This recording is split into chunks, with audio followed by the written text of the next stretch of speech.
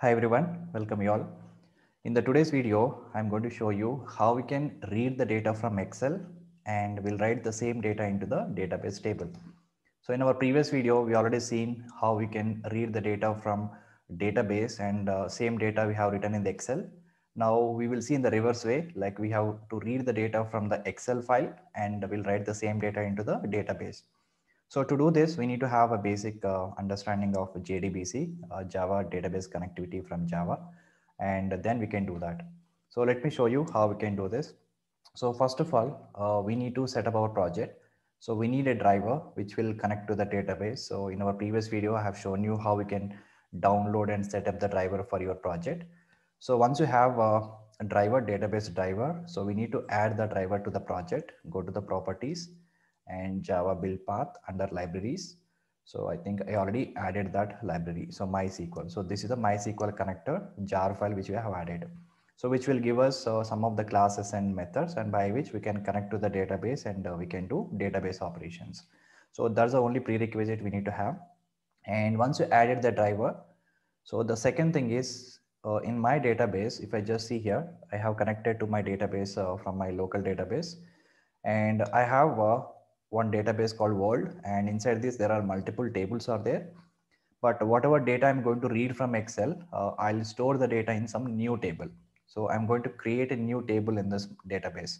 Even that table also I will create through my Java code. Okay. So first we need to create this table in this database and through my Java code. And after that, we have to read the data from Excel. So we already have one Excel called locations.xls. Let me open the file. So this particular XLS file contains some data. Let's say have location ID, street address, postal code, city, state provisions, and country IDs. So I want to write this particular data into database table.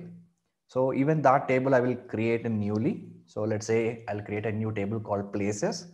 Now in that particular table, I'll insert this data. So whatever data I've shown you in the Excel, I'll read the data from Excel and I insert the same data in the places table. So that I'm going to create as a new table.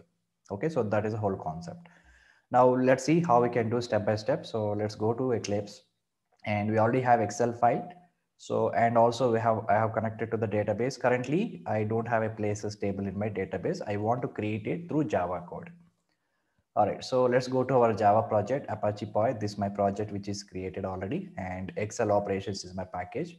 So inside this, I'm going to create new class. I'll name it as Excel2 database. Let's take a main method and say finish. Okay. So as a first step, so what we need to do is we have to connect to the database. Then we have to create a new table. Okay. We have to create a new table called places. Currently, I don't have the table. So I want to create a new table. Later, I'll insert the data into the table.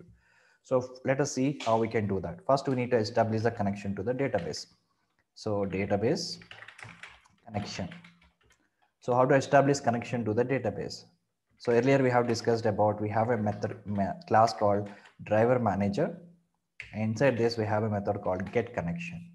So the driver manager will be imported from java.sql package which will come along with the driver jar file. So here we have to pass the connection string along with the connection URL. So I'm working with a MySQL database. So the connection string of the MySQL database will be like this. So JDBC colon MySQL colon localhost, and localhost means my database is installed or located in my local machine, or you can pass the name of the machine or you can pass IP address of the machine. So 3306 is a port number on which my database is running, and world is a database on which I am working on, root and root. So these are username and password. So this particular statement will establish the connection to the database and return the connection object. So this will throw some exception, just add this. So this particular statement will return the connection object. So we need to use that connection object to perform further operations. So to store this connection object, we use a special class called connection and store in con. So con is a connection class object. Now import this connection from java.sql package. Okay, now we establish a connection to the database. Now, once we establish the connection to the database, we need to create a new table. So first of all, to create a new table, we have to write a SQL statement. So for that, we have to create one more thing called, by using this connection, we have to create a new statement. So we have a method called create statement. So this will create a new statement, and statement object will be written. So the statement object we have to store in one more variable called statement. I say stmt. Now import this statement from java.sql. Okay. So now I established the connection, and then I created the statement object, and through this statement object we can execute our SQL statements. Okay. So which statement I want to execute first? So I want to first create a new table in the database. So let us do that first. So create a new table in the database. So I'll name it as places. My table name is places. Okay, so let's see how we can do that. So first of all, let us frame the query. Okay, how to create a new table in the SQL. So I will store the entire query in the variable. So I'll take one string variable, string SQL equal to, and inside the double quotation, I can write the query. So normally to write or to create a new table, let me just write the query here first, and then I'll copy the same thing in the Java code. So if you want to create a new table, so normally we have to create a query like this. If I just look at this, this is a create statement I have to use. So create table, and here I give some places, and in this location ID is a column data type. Again, street address is another column data type. Postal address, city, state, province, country. So I have added all the columns along with the data. So when I execute this statement, which will create a new table with these columns. Okay, so this particular statement I'm going to execute through Java program. So here I'll keep the statement. Okay, so this is a whole statement. So this statement will create a new table called places. Let me just give some name to places. This is my table. So this particular query I want to execute. I just store this query in a variable. Now I want to execute that query. So to execute this query, we have to use a statement object. In this, we have a method called execute. So whenever you want to execute a select statement, we use execute query method. But whenever you want to execute like create, insert, update, then we have to use execute method. Okay, so statement.execute. Here I'm passing SQL variable. And this particular statement will execute against the database, and which will create new table, So with this, we have established a connection to the database, and we have created a new table called places. So currently this is an empty table. We don't have any data in it. Now in this particular table, I don't have any data as of now. So we need to read the data from Excel and then insert the same data into the database. So now we already have an Excel file. So we have to just open this Excel file, locations.xls I have. So in the locations.xls file, let me open it. And this particular data I want to read from the Excel, and I don't need to read header part. I just need only data because we already have table contains a header part. So I just want to read this data from Excel. Then I'll insert the same data into the database table. So let's see how we can read the data from Excel. So now we need to work with the Excel here. So we already established a connection. We created a new table. Now we are dealing with the Excel. So we need to get the data from Excel. So to read data from Excel, we have to open the file in the input stream mode. I'll say file input stream, FIS equal to new file input stream. Okay, new file input stream. And here we have to specify the location of the file, where exactly my file is located. So that I can specify here. So // representing my current project directory. Inside this locations.xls is my file. So from this file, I'm getting the data. So import this file input stream from java.io, and this will throw some exception. Just add this. Okay. Now I got the file. I open the file in the reading mode. Now from this file, we need to extract the workbook. So how to extract it? XSSEF workbook from Apache POI, and I create one variable called workbook equal to new XSSF workbook, and inside this I'll pass this file input stream object. So this will get you the workbook from this Excel and store that into this variable. Now import this workbook, and this will throw some exception, add this. Okay. So now from the file, I got the workbook. So from this workbook, let us extract the sheet. So workbook dot sheet, workbook dot get sheet. So this method will return the sheet. So we have to specify the name of the sheet. So let's cross check the name of the sheet. So let me open this Excel file. So the name of the sheet is locations data. So I can just pass this value here, locations data. So this particular statement will return the sheet object. So I can store sheet in a variable. Now the type of the sheet is XSS sheet. All right, so now import this. Right, so with this, we have just read the Excel file and get the workbook and get the sheet. So once you get the sheet, so we can easily read the data from the sheet. All the rows and columns we can read. So before reading the data from the sheet, we need to find out how many rows we have in the sheet. So to find out the number of rows, we can use a sheet object dot. We have a method called get last row number.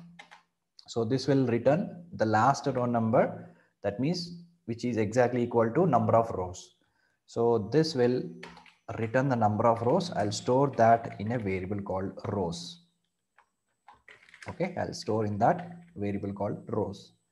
So once we get the number of rows, so how many columns we have in this? If you just look at this Excel, we have, I think 5 columns we have. So if I just open this, so 1, 2, 3, 4, 5, 6 columns we have. So I'll read each and every cell individually, and then I'll insert the same data into the table. Okay, so this, I got the last row num, that means representing the number of rows. Now then I'm writing one for loop, and here I'll take each and every row and then I'll repeat the loop. So first I'm starting from row 1. So if I start from 0, we will get header part. But in the table, we already have column names, so we don't need header from Excel. Only I need to get the data. So I'll start from 1 and then R less than or equal to rows, because we already counted number of rows. And then every time I'll increase the row R++. Now, so from this particular sheet, I have to get each and every row one after another. So use the sheet object dot, use one method called get row, and here I'll pass a row number, R representing the row number. So this will get you the row object. So we can store that row in one more variable called XSS row and row equal to. Now import this XSS row. Now I got the first row. So I R equal to 1. So which will get you the first row. So from the first row, I want to read all the cell data. So it is a 0 cell, first, second, third, fourth, fifth. If I start from 0, 0, 1, 2, 3, 4, 5. So totally 5 cells. Now from this particular row, I want to read all the data. So for example, row dot get the cell, row dot get cell of 0, which will get the first cell from the first row. From this, what kind of data we have in the Excel? We have number type of data. So here I'm using get numeric cell value. So this will return the value from the first cell. I'm storing that in a double variable. I'll say location ID, some variable I created. So with this, we got the first cell value from the first row. So from the same row, I want to extract rest of the values. So from the same row, get the cell of 1, and from the second cell, all the data is string type of data. Even postal code is also string type of data. So what I can do is, you can use, instead of get numeric value, I say get the string cell value. Get the string cell value. So this will return a string type of data. So I say string, and this is a street address. So this I can say street address. So I got the data from the first cell, which is location ID, and data from the second cell, which is street address. And similarly, I'll get the data from the rest of the cells. So this is my cell number 2, cell number 3, 4, and totally 5 cells we have. I say 5. Okay, and all our strings, so I'm using get string cell value itself. And here in this particular row, street address we have. In the next row, next cell is postal code, and the next cell is city. And after that, next cell is state provenance. I'm just creating some variables, country ID. You can give any name to this variable. Just these are the variables. So whatever data we are getting from the cells, I'm storing them into variables. So with this, what we have achieved here is I started from the first row and I get the row. From that particular row, I have read all the data from the cells. So as soon as I get this data, first row data from all the cells, immediately I'll insert this data into the database table. And after insertion, then you'll go and get the another row from the Excel. So this loop will repeat multiple times, depends upon the number of rows. So as soon as we got the data from particular row, immediately we have to insert this data into the database table. So now I got all the data from the first row from Excel. So now I'm going to insert these data into the database table. Now I'll frame the query. So how to insert the data into the table? So to insert the data into the table, we have to use one more command called insert into table name. Table name is as a places and values, and here we have to specify the value 1 comma value 2 comma and so on. So this is a syntax which we have to use to insert the data into the tables. Now I'm going to insert the data into tables through Java code itself. So as soon as I get the data from Excel, I'm going to write this data into the database table. So we already created the table here. Now places table, in the same places table, I'm going to write this data, and you have to make sure these columns are exactly matching with this particular data columns. Okay. Now let me frame the query. So SQL variable we already created. So I'm just using that variable SQL equal to. So I will frame the insert query, and which is very important. How to write the insert query? So here I'm writing insert into places. This is my table values. And normally if I want to pass values directly, how we can pass is we can pass like this. First one is a location ID. Let us say location ID is, let's say 101, which is a number. We can directly specify it. And the street address, it is a string. So here we have to say in double quotations or single quotations also we can use. So we can directly pass the data like this if you have direct data.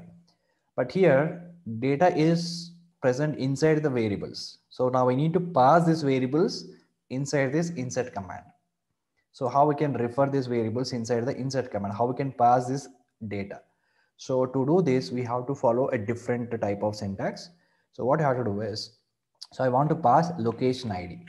So what we can do is first say variable name and include that in the double quotation, and the prefix and postfix, like say plus and plus.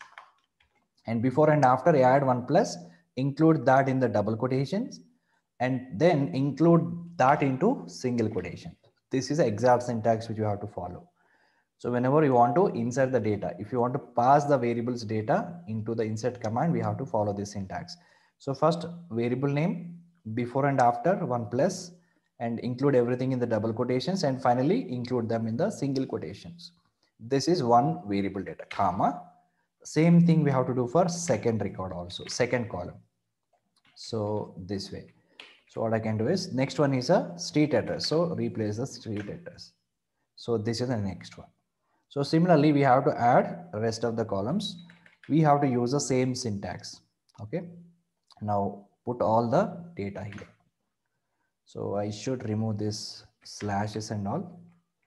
So this is first column, and this is a second column data, and this is the third column data, and this is fourth column data,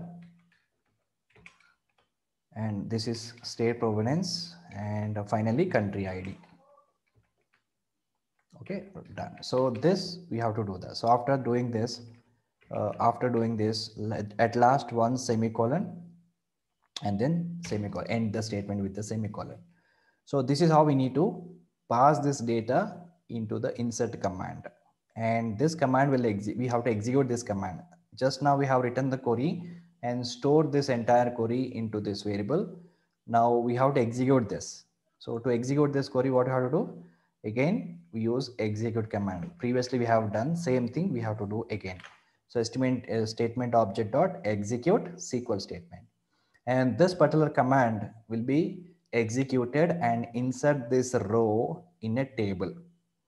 And as soon as we inserted the data in the table, to make the data permanent in the table, I can execute one more command called commit command. So in the database, normally insert, update, delete. Whenever you execute these statements, immediately you have to commit those data, or else the data will be temporary. So as soon as you said commit, the data will become permanent. So stmt dot, and I can execute one more command called commit. Okay, that's it. So two commands I have run. One is insertion command, then commit command. So as soon as we get the data from the Excel, the first row data, I'm inserted the same data into the table. And the second round, the row value will be incremented by 1. So now row value become 2, and this will get the second row. Again, from the second row, which will get all the data from all the cells, again, it will insert one more insert command. Similarly, this loop will repeat multiple times, depends on the number of rows. Every round of execution, it will get the data from the multiple cells, multiple rows and cells, and every time it will insert the data into the table. So once this loop is completed, all the data is present inside the database table. That's it. So after that, what you will do is, after coming out of this for loop, I can close all the steps. So I can just close my workbook.close. And after that, I'll close file input stream. And finally, I'll also close database connection. So you open the connection here, and then once you've done all the job, then I'm closing my connection. Okay, so that's it, guys. So this is how we need to do that. So finally, I can also write a simple confirmation message. I can simply say done. All right, so let me repeat once again. So first we have established the connection with the database, and to execute the statement, we create a statement object, and this is my first create statement I have executed, which will create a new table in the database. And we open the Excel in the input stream mode. Then we have got the sheet, and we counted number of rows in a sheet. Accordingly, we repeated number of rows, and every row I'm getting the data from all the cells. The same data I'm passing into insert command, which will insert the data in the table, database table, commit the data. And this will repeat multiple times for every row.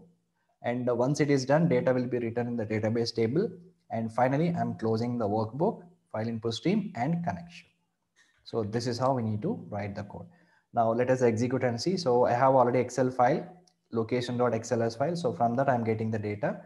And if I just look at my database world, I don't have places table here, right? So which will create a new table. Let me close everything. So I don't have places table. Our code itself will create a places table, and which will insert the data into the table. All right, so let me close my Excel also. Done. So let me execute now. So right click, run as Java application.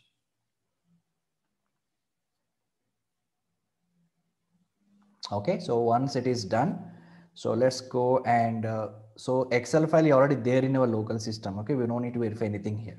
Now we need to check the data is table is created or not, and data is inserted or not from Excel. So now go to the database, and here I'm executing a simple select query. I say select a star from, you can just refresh this world. If I just refresh it, you can see the places table, which is created. Now select a star from places. So when I execute this query from the database itself directly, you can get the data from it. Select a star from, we need to first connect to the database, guys. Okay, before that, I'll use my, I use world database, right? So world. So first we need to refer the database and then execute the query. Okay, so now we can see we got all the data in the table. So exactly this data is read from the Excel and insert into the table. So previously this table was not there. So now we created a new table through Java code, and then we inserted this data into the table. Okay, so this is another important scenario, especially in automation. So this is how we need to do that. So in our previous video, we have seen how to read the data from the database table and put the data in the Excel sheet. Now in this video, I have shown you how we can read the data from Excel sheet and put that data into the database, vice versa. Okay, so that's all for this video, guys. Thanks for watching.